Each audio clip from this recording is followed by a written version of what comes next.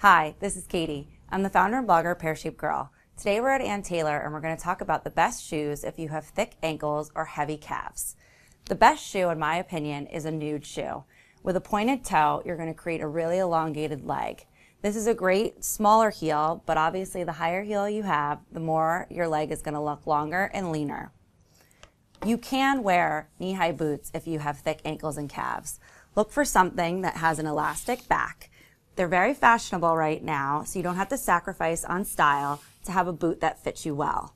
If you're opting for a black shoe, a pointed toe is always going to look better. If you can wear tights, it's going to create a longer, leaner look.